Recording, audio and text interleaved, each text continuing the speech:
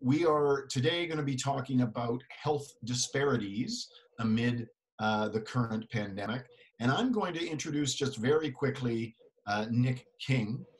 Nick and I were just talking about his many affiliations at McGill, and there's no possible way that I'm going to get them correct. So let me just say that Nick is one of the fearless instructors in the MPP program, and I'm delighted that he is. I'm going to turn over to Nick, and he is going to introduce himself correctly and his co-author. So without further ado, Nick King. Hi there. Thanks very much, Chris. I'm Nick King. I am an associate professor in the Maxwell School of Public Policy, as well as the Biomedical Ethics Unit in the Faculty of Medicine at McGill University. I will be hosting and moderating this webinar. I will shortly turn it over to our main speaker, Zinzi Bailey, who will speak for about 10 or 15 minutes. Then I will ask her a few questions, but we will leave ample opportunity for plenty of questions from the audience as well. So it is my immense pleasure to introduce Dr. Zinzi Bailey. Zinzi received a PhD in epidemiology from the Harvard School of Public Health. She's currently an assistant scientist in social epidemiology at the University of Miami, as well as the managing director at Health Equity Research Solutions. This is a firm that does consulting with municipal and county health systems, helping them understand health inequalities and transform principles of health equity into practice to reduce health disparities. She's the author most recently of an amazing blog post at the International Association for Population Health Science website called Racism in the Time of COVID-19, which really does an amazing job of summarizing a whole range of issues from data collection to actual public health practice around racism and racial and ethnic inequalities in health. I think we'll put a link up to that on the Maxwell website. And perhaps the real jewel in the crown of her very storied career so far is she was a postdoctoral fellow in the Montreal Health Equity Research Consortium at McGill University for 2 years, and it was my great good fortune to work with her during that fellowship. So without further ado, I am now going to turn it over to Dr. Bailey. Take it away. Thanks, Nick. So good afternoon, everyone. Thank you for joining me in this webinar focused on health disparities amid the COVID-19 pandemic. I appreciate all the nice words, and it's truly a pleasure to contribute to the McGill community again. Unfortunately, the COVID-19 pandemic is not very pleasurable to talk about. We're truly living in a life-changing era that I'm sure will have impacts for decades to come. So I'm just gonna delve right into this and say, let's do a recap of where we are and the basics of this pandemic. Please excuse me for being a little bit US-centric right now. However, I think you'll appreciate that I think the United States provides a case study for what not to do, not just now, but for a period of a number of decades. So essentially, in December 2019, we started to get those reports of first cases of a pneumonia of unknown cause.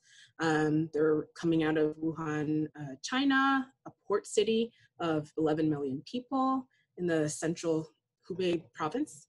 And, you know, now we know of this infectious disease caused by the novel coronavirus SARS-CoV-2. And it spread to such a degree that on March 11th, 2020, you know, it was declared a pandemic. And as this infectious disease spread, so did the racist and xenophobic rhetoric around its origins and instances of racial stigmatization and violence against particularly people of Asian descent. That has grown as well within the United States. It's really like bigoted rhetoric that we have come to almost expect from our current president. And, you know, calling this virus the Chinese virus has fueled a lot of sentiments and acts of violence, right? And this is a kind of overt racism that is not new to the United States. It's just the newest iteration of ways that people of color have been viewed as vectors of disease. And I don't want to harp on those things, those words, because, you know, we can always conceptualize those words as right-wing populist rhetoric. However, I very much concur with Nelson Mandela's argument from 2000 that I'll paraphrase. It's never my custom to use words lightly. The silence of solitude makes us recognize how precious words are and how real speech is in its impact on the way people live and die. So I will fast forward from those initial days of scapegoating, or the initial scapegoating, to where we are now. The United States has swiftly become the global epicenter of this COVID pandemic. And I argue that in addition to more recent incompetence and leadership vacuums within the current administration, deep structural inequities, namely racism in the United States, and the systematic dismantling of the social safety net since the 1980s have created a policy recipe for American structural vulnerability to the impacts of this pandemic. So this translates to the United States accounting for over 30% of the world's cases and almost 27% of the world's deaths due to this pandemic thus far. I do want to recognize that there's vast underreporting in countries with less developed public health infrastructure, surveillance, and testing capacity, but perhaps that's something we can get into in the Q&A. But when we're talking about something like COVID, if we go back to, well, for me, Public Health 101 by the book, we'd be pursuing a strategy of containment, and if needed, mitigation. So for containment, you will need to act fast when there's few cases. You know, the virus could be spreading exponentially, and, you know, was shown to be spreading exponentially in the community for at least a month before you see the first death. And by then, it's already harder to contain it. So you do that through contact tracing, wide-scale testing, case isolation, and in a situation where you have no vaccine. But that requires freely available tests, public health staff to interview and track down cases, and humane isolation facilities for people who don't have them, right? However, this administration did fail to do that. And by any measure, the federal government has performed extremely poorly, failing to provide a coordinated response to the forewarned pandemic, which resulted in severe inadequacies in testing and surveillance, and initial results from the local seroprevalence studies indicate that the cases only reflect a tiny proportion of the actual people infected with the virus. It's just the tip of the iceberg.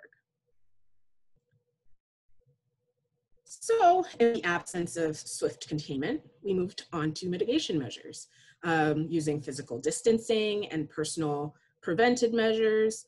However, we have to recognize that prevention strategies are not a one-size-fits-all approach, and there are structural constraints to access prevention strategies, right? And that's what stimulated or catalyzed the writing of this blog, Racism in the Time of COVID-19, where we wanted to highlight not just the rhetoric that is going around, but thinking about what is being revealed with the spread of this virus. Black and Indigenous and other people of color are overrepresented in racially and economically segregated communities with substandard housing conditions, unsafe or limited water, if you think of Flint, Michigan, and crowded housing conditions that make hand hygiene and self-quarantine challenging, if not impossible. If we think of different settings like jails and prisons, there's a barrier to accessing those prevention strategies. And although not always luxurious, staying at home in self-isolation is a luxury. And so furthermore, while COVID-19 is indiscriminate in its transmission, its propagation within a society steeped in structural racism will undoubtedly, as we're already beginning to see, it will lead to disproportionate impacts among marginalized racial and ethnic groups in the United States. And this disproportionate propagation is heightened by an uncoordinated national response to the forewarned pandemic and test rationing, such that whiter, wealthier neighborhoods have disproportionate levels of access to testing, treatment, and survival.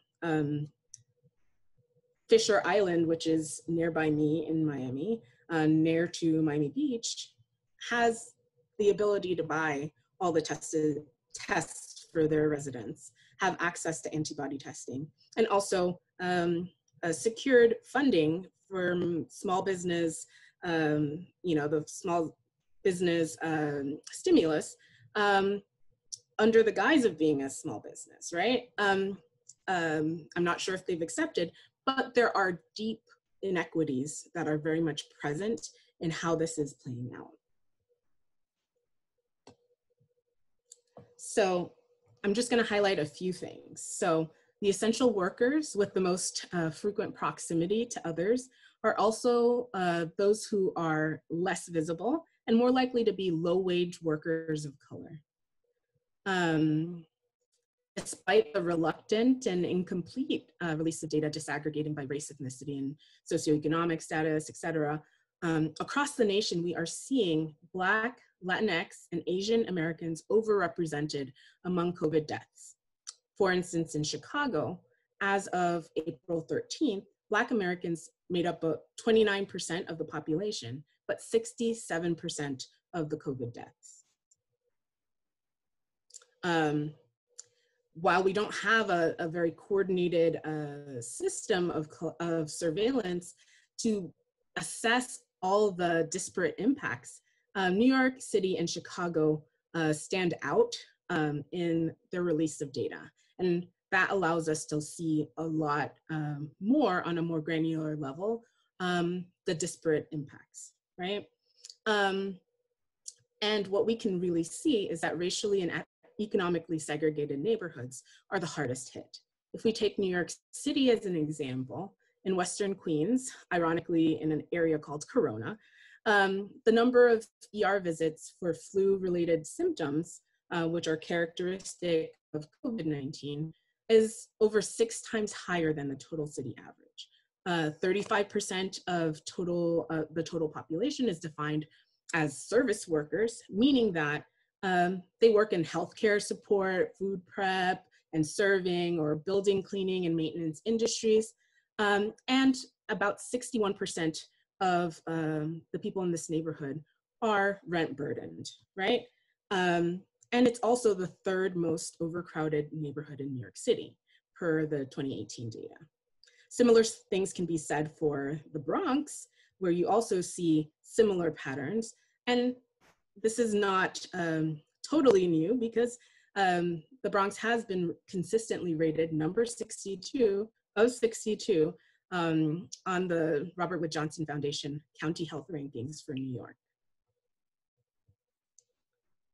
And while we know that the disparate impacts that we're seeing, we know that they're due to a range of multi-level factors, including structural racism mechanisms.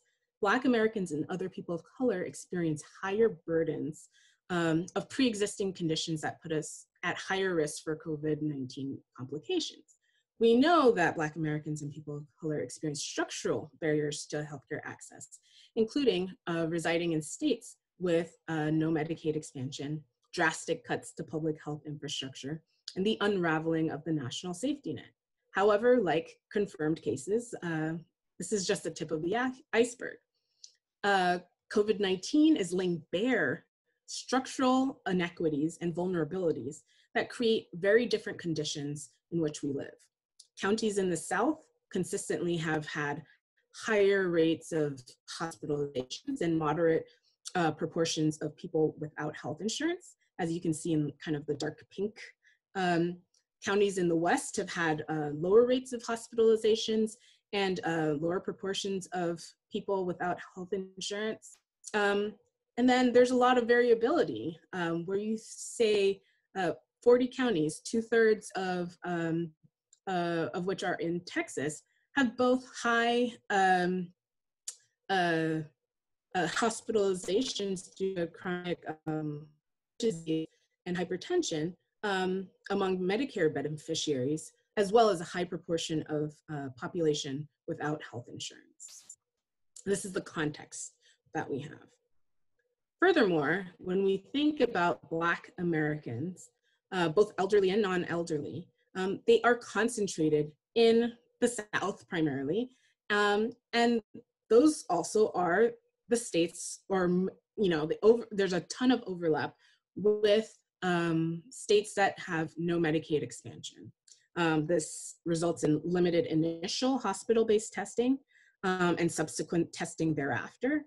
And I think we're beginning to see impacts of long-term healthcare costs. We've seen people of color that have been turned away from testing sites or haven't gone until it's too late due to lack of insurance. And yet our criteria remain inadequate for capturing risk. So, how do we capture essential work where we don't know the COVID status of those who are coming to pick up a prescription from the pharmacy, who are coming to a food establishment, et cetera, or undetected cases in our neighborhoods? When you're asked, seeking testing, have you interacted with a known case? Further, the reliance on hospital-based, often drive-through testing advantage those who have more resources. And then if people do get a test, there's a juncture where providers or health systems have to decide whether they, those individuals get admitted to the hospital, whether they have access to a ventilator, whether they have access to a CPAP. And here's where some of those pre-existing conditions, the criteria for prioritizing key resources like ventilators and pre-existing implicit bias disadvantage people of color. Further, hospitals in segregated neighborhoods are less resourced with equipment, personnel, and financial flexibility.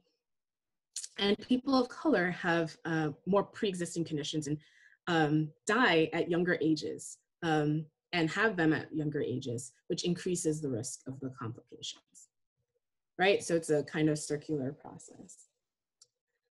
However, while I note those things, I want to take into account that it's not all about access to care, right? The drivers of the coronavirus, I would say, and it's not even about people, like specific characteristics or comorbidities. The true drivers of the coronavirus are places and settings. They are the policies and practices that produce the close living quarters, the close working quarters, lack of access to hygiene, hand hygiene and personal space, limited access to quality health care, under-resourced, disinvested, segregated neighborhoods. Here in the United States, racial and ethnic residential segregation and the systematic disinvestment in lower income communities of color, the historical and contemporary structural racism in this country, or one of the markers of it, it acts across multiple domains and through mutually reinforcing inequitable systems to produce these differentials in intergenerational wealth, education, income, exposure to concentrated poverty, to concentrated policing, over the life course and over generations to drive health inequities. And so I want to emphasize that these drivers are the settings, the policies, these historically created settings the everyday prisons and jails that now serve as impromptu death row for Americans, crowded substandard housing, migrant farm worker barracks, homeless shelters. It's those settings, but the impact is on people and communities. This historical context impacts our current public policies and impact the lives of all Americans. For instance, we think about the 1980s and the Reagan administration, and while touting a lot of similar rhetoric to current president around welfare queens, et cetera, there was a systematic dismantling of Great Society programs, the basis of our social safety net. Since then, American life expectancy rates have been pulling away from those of other wealthy peer nations. At first, it primarily impacted marginalized racial and ethnic groups. And so if we had a graph here of life expectancy for Black and white Americans over this period of time, controlling for state fixed effects, we would see a widening post the 1980s, right?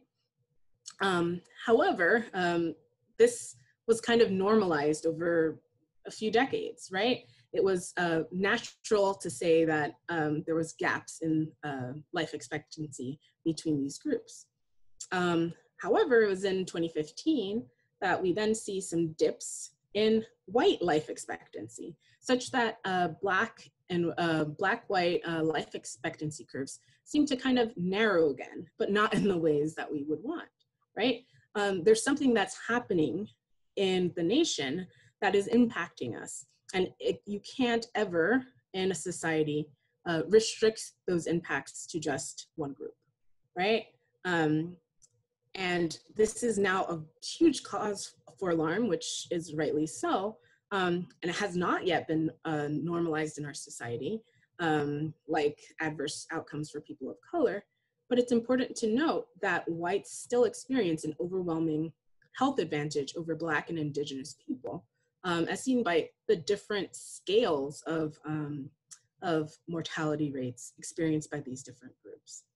And I argue that stemming from racialized dismantling of the national social safety net, especially in southern states, that's driving some of this that we're seeing overall and with this COVID epidemic. So thus, what we're seeing in COVID-19 is consistent with our history and impacted by key policy decisions, but can be impacted by the policy decisions we make now.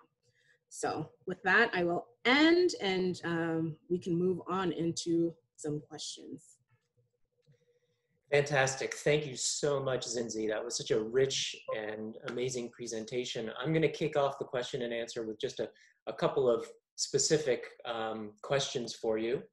I think you did a fantastic job of showing how a lot of the policies that have, as you said, the policy recipe that has set the course for what we're seeing now often had very little to do with health-oriented policies. And, you know, this is it's sort of social epidemiology 101, that so-called non-health policies really have at least as much, if not way more of an impact on health than what we think of as healthcare or health policies.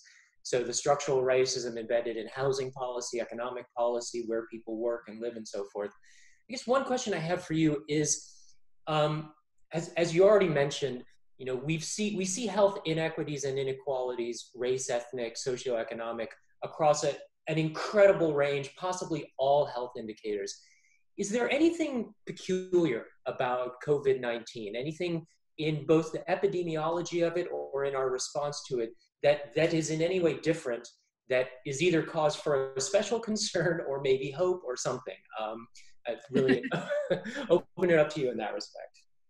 So that's a really interesting question, because I guess as a social epidemiologist, and I have a very historical view, I'm seeing patterns, right? And repeating patterns.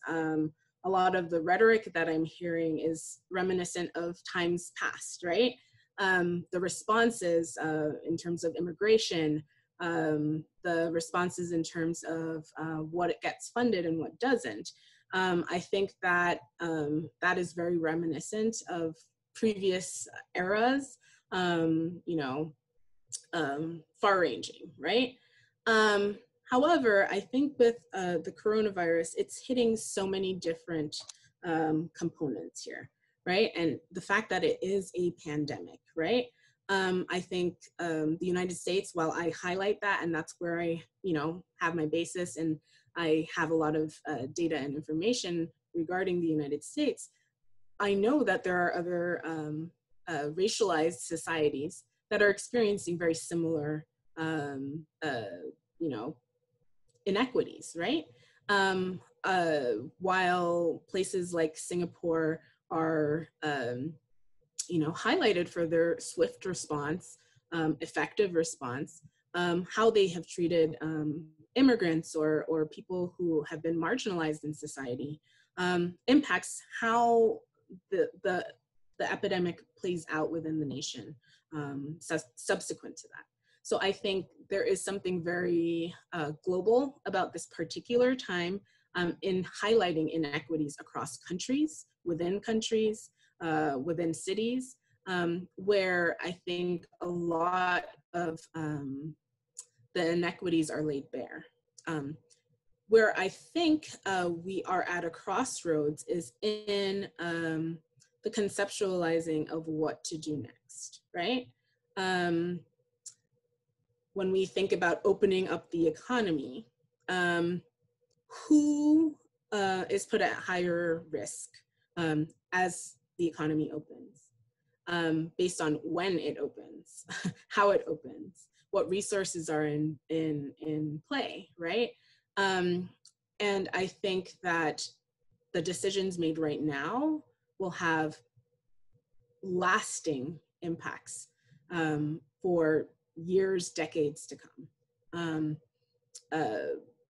The pure devastation that some communities are experiencing and experiencing at higher levels is bringing to light all at one time the inequities that we've probably been seeing over time. Great. We have some other questions lined up, but I'm going to use my prerogative to ask one or two more. I wanted to ask you about something of a sort of catch-22 that comes with the recognition of and response to health inequalities. So very early in the COVID-19 pandemic, there was little, if any, data beyond men versus women, right? We had very little demographic breakdowns for data, but we've increasingly been getting more and more data. It varies by jurisdiction. I'll note that Canada's sort of racial and ethnic level data is not quite as solid as the US, and many other countries we have little or none. Clearly getting better and better data is absolutely vital to fashioning a response that can target marginalized communities, but it can also feed into increased racism and increased discrimination and stigmatization. And again, I was trained as a historian originally, and you see this over and over again, that the more we know about how disproportionately marginalized communities are impacted by an infectious disease, the more the weight of stigmatization falls upon them. And I'm wondering if you could just comment on this sort of catch-22 and what we can do about it. And that's the catch. This is a catch-22 whenever we're discussing health inequities and what to do. They're depending on underlying, I would say biases, but underlying understandings of how disease causation is patterned across society. We have different interpretations of the data, right? So I will see certain maps, the maps that I showed you of New York City, I will see certain things and I see structural racism, and I can plot historical policy points that have led to what we see in New York City right now. However, other people may look at compositional factors, for example. Oh, it's this person, this group's culture, this, like this is how they act, or certain behaviors around individuals. And that's why I want to highlight the settings, right? The settings as being the key points of intervention. We're not talking about just sick individuals. The focus is not sick individuals, it's about sick societies, right? And what we're gonna do to make our society equitable for everyone in it, right? Such that the conditions in which we live are not producing such disparate impacts, such that it's not a question of just having enough money to access a test in order to have a chance of living. I've heard of many people, I've heard many stories, but one that really called to me, which was, a man who, he had to work as an essential worker in a food establishment. And the approach was not, it had been so normalized or expected at this point. And the settings had been set up, it had been intergenerational, that the response was, I have to work to support my family, and my wife should take out an insurance policy so that if I die, there will be more resources in my family, right? So those are different choices between staying at home, working from home, and life and death. Yeah, that's a great point. And the emphasis on settings makes me think about how thinking about settings also addresses intersectionality, which is what you've sort of been talking about all along, where often what we'll do is we'll say, this is disproportionately affecting a demographic group. There must be something about their behavior when they are often have to deal with multiple intersecting kinds of marginalization, and a setting or location-based intervention, shifts our attention away from the stigmatizing rhetoric of it must be a group's behavior, and it's much more, it's the multiple factors that make them more likely to be in certain locations and be exposed to the virus much more. So I think that's a really crucial point there. I have more questions. I always have lots of questions for you, but I'm going to go to some of the audience questions. I'm just going to read them aloud from our question and answer window. So the first is from Geneviève McCready. Thank you for the presentation. I'm from University of Quebec in Rimouski. Our situation in Quebec is that deaths are happening mostly in long-term care facilities where most vulnerable elderly are concentrated, and Quebec in particular, upwards of 70, I think even more % of deaths are in long-term care facilities. In these facilities, it seems, don't know if we have data about this, that staff is mostly women of color working in very precarious conditions, low salary, moving between many facilities, hired by private agencies. What are your thoughts about the links between COVID inequities and conditions of employment of women working in the care sector? You are highlighting exactly what I have been, talking around. I've talked about the generalities of this COVID epidemic, but you're highlighting a key point of the intersectionality, right? We have a caregiving role, high levels of frequent contact, caring, proximity, long hours, and lots of people in a congregate setting, people at highest risk. However,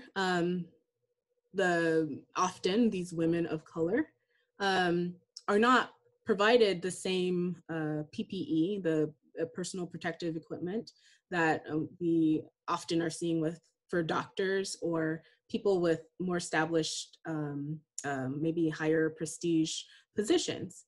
But these are essential workers who are with the highest risk folks, right? I think that our employment strategies and our employment policies are very key to why we're in the situation that we're in. As an immigrant to the United States, I came from Jamaica when I was very young, but my mother was trained as a nurse. And in that time to transition to the United States, what did she do? She worked in a nursing home. She worked in long-term care facilities. She worked in people's homes. She would visit people to take care of them. And people who have more regular or routine or structural advantage are not necessarily the people who are taking those jobs. They're usually lower paid, have poor hours, precarious work. Oftentimes, they're structured in such a way that you're actually a part-time worker. So in the United States, at least, you don't qualify for healthcare benefits and other kinds of benefits while working quite a number of hours, right? So that precarious work is at the intersection of gender and caregiving, at the intersection of marginalized racial and ethnic groups, and I would say immigration. And then also who is caring for the people who are most at risk.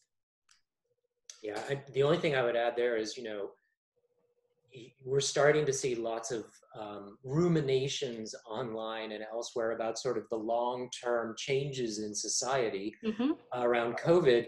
But, there are certain lessons we can and should learn from COVID-19. And this is one that Quebec and other jurisdictions can learn, which is that if you have arranged caregiving in a society in such a way that some of the most at-risk marginalized people are caring for our elders, this is what will result, right? And we could learn the lesson of really seeing the whole structure of caregiving very differently, and in particular about who's employed in these communities as well. Absolutely. So we have a couple questions next from Brenda Lynn. I'll just read them both. They're sort of connected. First, just curious about the last graph of life expectancy by race, and wondered how you would account for the divergence of Indigenous and other groups. And then a second question is for the epidemiologist in you, which is, has anyone attempted to isolate the effects, sort of decompose the effects of race versus income, insurance, job, and so forth, knowing that there is intersectionality and these vulnerabilities affect non-whites disproportionately, but which of these might have the greatest effect on COVID-19 morbidity and mortality, I guess? Okay, so I am going to start with the graphs. So if you, you can recall those graphs, what really stood out was the plight of the category we call American Indian Alaskan Native. So it's our Indigenous people who are experiencing increases in mortality over time and have been for quite a while. I think in the United States, they have been made invisible in a lot of ways, sometimes due to sparse data or other things like that, where we're not seeing what happens to people. And I think that's another way that we can be thinking about settings, right?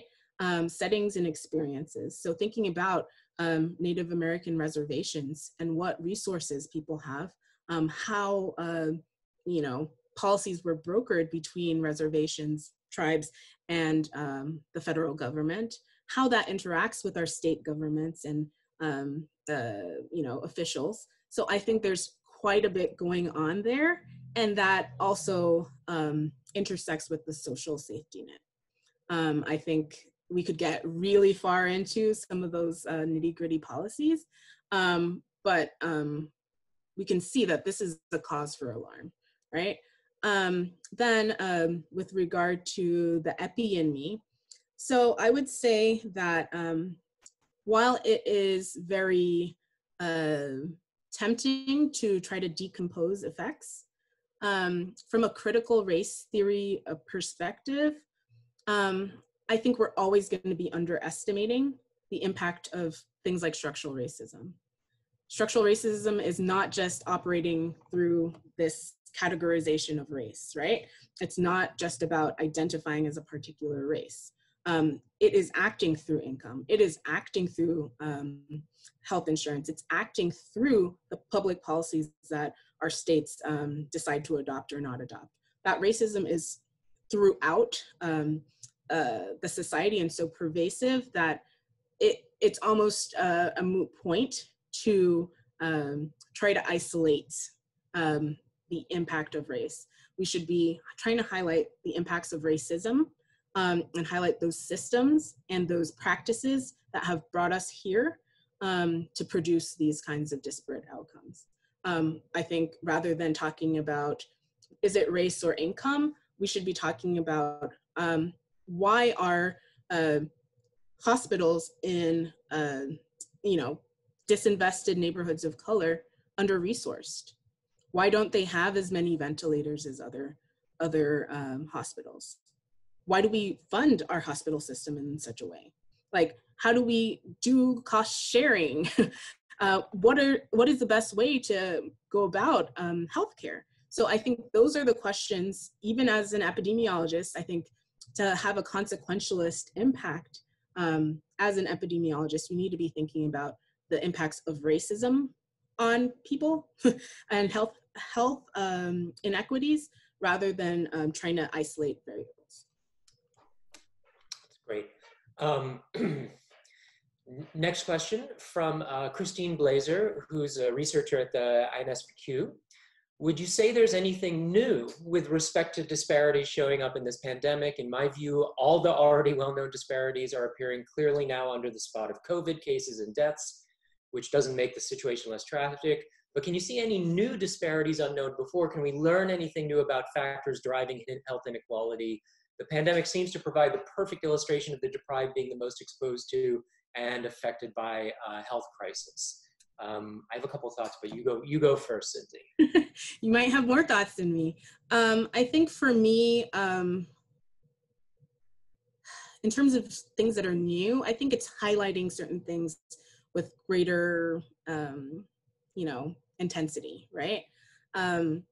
As a person who has been tied to operationalizing structural racism and its impacts on health, I've been very much interested in the intersection between public health and criminal justice. And I think we are seeing more and more, it's heightened the attention on the role of prisons and jails in the United States in fueling this pandemic. In the same way that we can think about nursing homes as key settings for fueling inequities, jails and prisons and ICE detention centers are fueling this epidemic as well. And I think we are beginning to see, or those of us who have been here preaching to the choir, maybe not, but like I think it's becoming more apparent and more mainstream to recognize that jails and prisons are inequity multipliers, right? They're gonna magnify the impact of any kind of pandemic, and even beyond that, it's gonna have impact on all of us, right? People who work in prisons and jails they're deeply impacted. That there's no separation between those who are in jail and prison and ICE detention centers and our communities, because we work in those settings, right? And I think that's allowing us to, in a very real way, recognize that we are interconnected, right? This pandemic is not impacting us all equally, but we are interconnected in the fight against this pandemic. I would say that. I think that's great. I had a couple ideas. The biggest one that strikes me is occupation. Right? Mm-hmm. I just saw a great little article. I think it might have even been New York Times. It was someone who said, I'm a Dollar General worker and I'm now an essential worker who's putting my life on the line. I didn't sign up for this. Mm-hmm. And then you think, like, occupational health has kind of been like on the wane. In some ways it's one of the foundations of epidemiology, but mm-hmm. as in general, the number of truly dangerous occupations has diminished. There are still many very dangerous ones.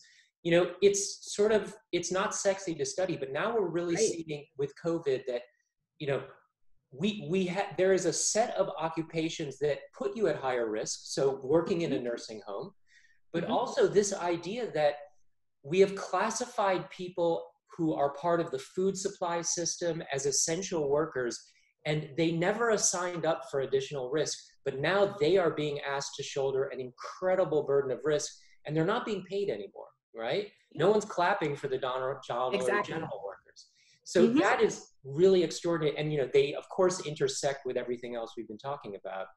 The other two I'll quickly name, family structure. So living at home, you know, the people who live at home and are caregivers of elderly people, immunocompromised people, you know, again, it's not a group that we often think about, but maybe we should be thinking about it a lot more.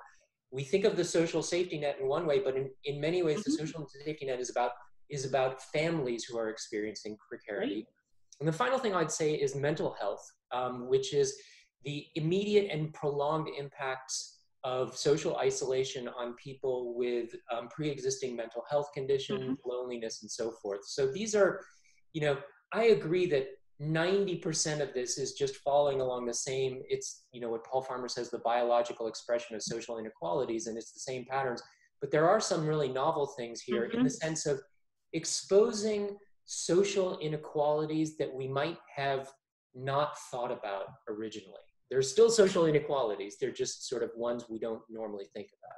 Yeah, I think we're seeing spotlights in different contexts. Yeah. And I think even highlighting the caregivers, I would say that has a longer history as well, because we can also say who is more likely to be able to afford to have a family member in a long-term assisted living facility or a nursing home. There are people who are less likely to even have a person there. Their caregiver is their family member who may or may not have been asked to work, may or may not have been asked to self-isolate. If caregiving is kind of within the family unit and within the home, the setting, it changes the dynamic of any recommendations. Yeah. So we have a couple different questions that are very similar, so I'm going to sort of group them together into one. The first is from Nirusha Senthilnathan. Based on your expertise, what are the top 3 things policymakers in the US and Canada should be doing right now to better address racial and socioeconomic disparities in the current crisis? The second is from Anat Rosenthal. Hi, Anat. Thank you. Thinking of the future, do we know of examples where local, more progressive social policies have resulted in different outcomes? In other words, are there outliers we can learn from? So this is sort of the big policy question. What should we be doing? And are there models for what should be done? Not just the models for how to, you know, flatten the curve quickly in a general sense, but to respond well to social inequalities in health. So number one, I would say, well, in the United States, we have kind of a more complicated story where I think there's a very urgent need to provide healthcare for all, something that's not tied to employment as our unemployment rates are skyrocketing. I think there is a particular, as we talk about occupation and work and, you know, things that we call benefits, I think we should think of them as, you know, our rights as citizens or rights as residents of this country, right? So thinking about healthcare as a right. And, you know, maybe there is some positive preemption that can happen from the federal government in terms of Medicaid and Medicare. I'm not sure. I think this is a time for policy innovation. So with that said, I would say that we have that delicate balance that Nick mentioned already around being able to recognize, number one, that there are differences, but not attributing those as characteristics of those people and those groups, right? So what are the ways that we can address some of the settings that are producing disparate outcomes and the policies that are driving those settings? So I would say that that's going to be tailored to each of the locations, right? In the United States, we have to take a deep look at a number of different things, from employment to food service to immigration to detention. I would say that our incarceration rate makes us extremely vulnerable to the next pandemic. There are a number of different things that I would say on that standpoint. And then, but I think that's like also the 30,000 foot view or whatever it is. But I think involving communities that are most affected in the planning of relief efforts or policy or strategies is going to be essential for actually course correcting. It's not sufficient to act upon marginalized communities because they continue to be marginalized. I think bringing them into the decision-making space, being able to have a broader democracy is really essential for actually addressing these health inequities. Yeah, I have very little to add other than asking people about the likely structural injustices they're facing. Again, I mean, I think if before the pandemic you had asked people working in nursing homes or asked the people working in the food supply, are you particularly vulnerable? They might have been sort of the sentinels for telling us, right? So I think that's a very good point. We have a question from Mark Daku. Hi, Mark. Hi, Zinzi. How do you think that structural inequalities will affect marginalized communities in the longer run of this pandemic? Besides higher risk due to the factors you've already discussed, do you see other ways in which marginalized communities will be disproportionately impacted? If things follow the current direction, I think marginalized racial and ethnic groups will be further marginalized economically, bearing the brunt of the economic impact of COVID. So thinking about the economic shutdown, I think that those individuals are, number one, not, if they're essential workers, are not receiving hazard pay and are taking on a lot of hazards.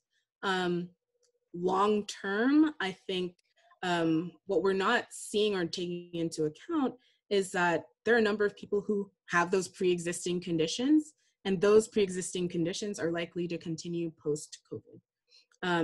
Some people are not receiving the care that they need currently, based on, you know, the medical surge of people within hospitals and not being able to, you know, do elective surgeries or procedures, or there's a number of people, disproportionately people of color, who seek their primary care through emergency rooms.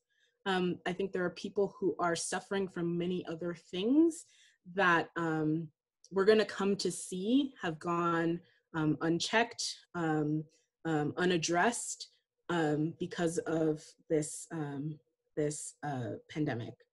I think that right now hospitals are going to be looking to recover financially, and states are going to be looking to recover financially by, I mean, I can see in New York already, there are cuts to Medicaid, and to how that is playing out in the state. Is that what is really needed at this point? However, no. However, with the absence of kind of federal leadership and action, there's no way to make the budgets align, right? Mitch McConnell is willing to let all of the states declare bankruptcy. People are going to be trying to account for all that money, right? And who tends to be most burdened when things are cut and we go into austerity measures?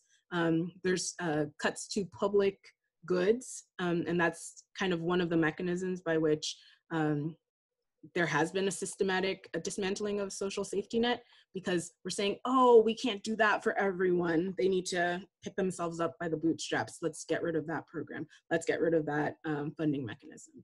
So I think without a big fight, we might be heading down a really rough road.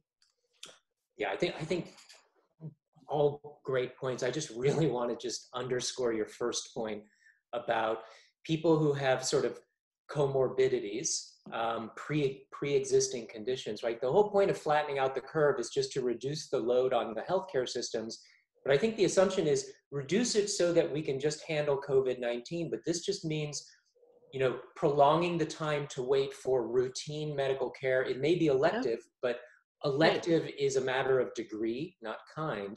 Exactly. And as you say, for people who rely on emergency rooms for their routine care, I think we're going to see the ripple effects much longer. And, you know, one of my pet things is, you know, COVID-related deaths should be, it's already hard enough to figure out the actual COVID-related deaths, Right.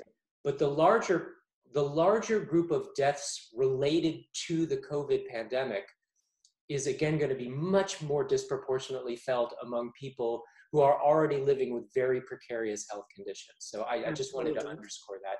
So we end at 2 o'clock and we have a comment and a question, and I just wanted to get those out on the floor quickly before we end. The comment is from Bonnie Zahavi. There are a lot of things the US does wrong, but one thing done better in the States is keeping disaggregated stats. In Canada, and particularly in Quebec, there's still a belief that we live in a multicultural, post-racial society, that racism doesn't exist. It's problematic that we can't track the reality of how the pandemic is disproportionately affecting Black and Indigenous folk, which I just say here. You know, and it's part of the catch-22, right? The flip side of the more you collect the data, the more stigmatization there is. Right. You know, the flip side is the more you think that we're past stigmatization, the less you collect the data. So, exactly. Yeah. And the more the impact because you're not monitoring. Right. And I think Canada needs to have some kind of paradigm shift to recognize and have some self-reflection around structural racism. And, you know, we have to go beyond like the individual morality of it to the structures that have been established over decades and centuries, right? So it's not sufficient to say there's no racism in Canada. Like there's a necessity to be measuring these things. And from my brief time looking at incarceration rates in Canada, they're drastically higher in Indigenous people, right? And that's not just, oh, those people, right? There's structures in place that drive those inequities. So that's an amazing lead into our last question from Sarah Claremont. If part of what makes structural racism so persistent is that racist systems don't acknowledge themselves as racist, how are policies that work to counteract structural racism possible? Is policy innovation enough, or do you think we need something more radical than policy changes to overcome structural barriers to health equity? The short answer is, I don't think it's either or. I think the most profound changes to our societies for the better have been a combination of policies and social movement. A connection between, you know, researchers, politicians, decision makers, and people on the ground mobilizing, right? And I think it almost requires that in order to fundamentally change. Structural racism, I think that there are certain levers that you can push and pull on in order to start dismantling structural racism. Sometimes that is universal programs, right? Sometimes it's dismantling a discriminatory policy, right? So there are different ways to pull on that. There are different systems that may be more amenable to intervention, but it has to be, we have to really understand structural racism and understand that the medical system, you know, undergirds the housing system, undergirds insurance, you know, profits. So there's inequitable systems that are mutually reinforcing each other.